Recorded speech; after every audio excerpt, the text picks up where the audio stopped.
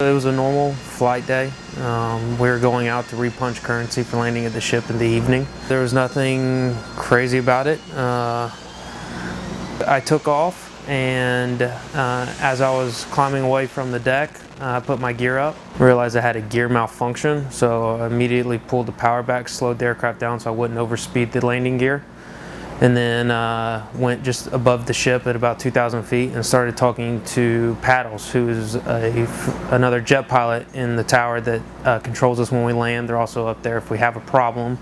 They have they're a book reader. They help us walk through the situation since we're a single piloted aircraft. For a while I flew by the ship, did an approach at 300 feet so he could see my landing gear and give me an idea of what was going on, and determined that my nose gear did not come back down. At this point, it's time to figure out how do I get the jet back on the deck safely with only 3 landing gear. So eventually Major Murphy came over the radio and told me that the ship had this amazing invention that was like basically a stool that was built specifically for this reason.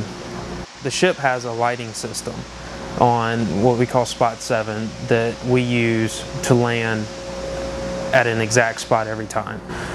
So the difference with this landing was that I was going to step it down 50, 40, 30, 20 feet to make sure I was aligned and stabilized before Major Murphy would clear me to land at 20 feet, so that it's had the best chance to actually put the nose on the stool.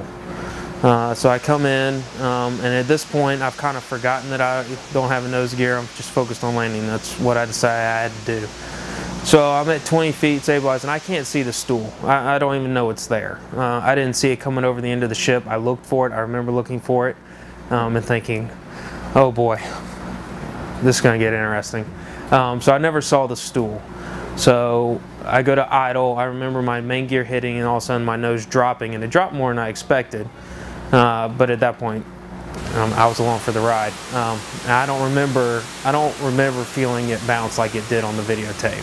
I remember feeling it just kind of hit, and that was it. But then I had to sit there for a minute and remember how to shut the jet off and everything. It was pretty big relief. I didn't realize how much I was shaking until I got out of the aircraft.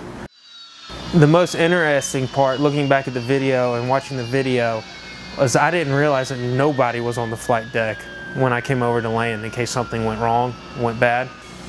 That was neat, having everyone come out and congratulating me and stuff. It was a little overwhelming at first. For a moment I just wanted to catch my breath. We pride ourselves at landing on the ship perfectly like this, in the same spot every time, and doing the same thing over and over again. But there's no way to train to land in this kind of situation.